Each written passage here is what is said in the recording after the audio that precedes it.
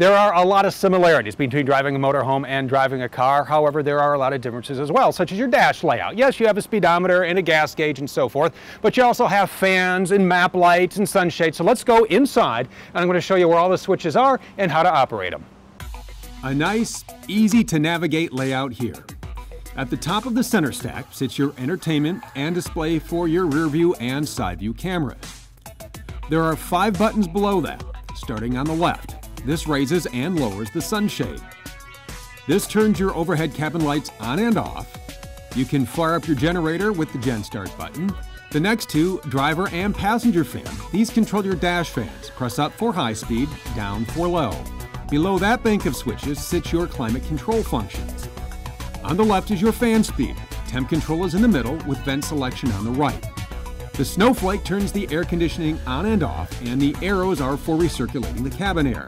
At the bottom are 3 outlets. On the left and right are 12-volt outlets. In the middle is a USB port and an HDMI port so you can mirror your smartphone on the display screen.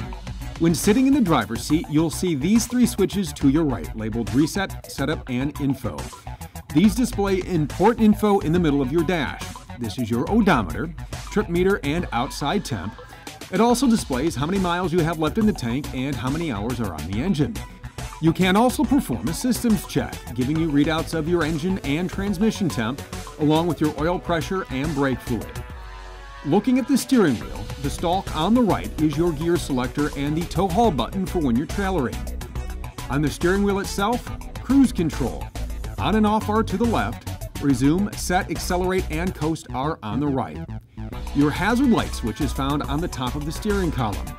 Straightforward gauges on the dash. Top left is your oil pressure with fuel gauge below.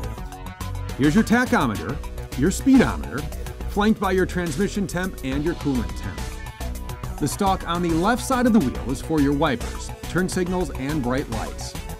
To the left of that is a bank of switches and knobs featuring your emergency start button and your fog light switch. Below, the knob for headlights and parking lights, along with the dash light dimmer knob.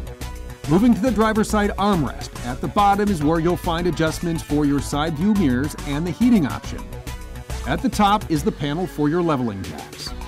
For more owner's resources, visit thormotorcoach.com.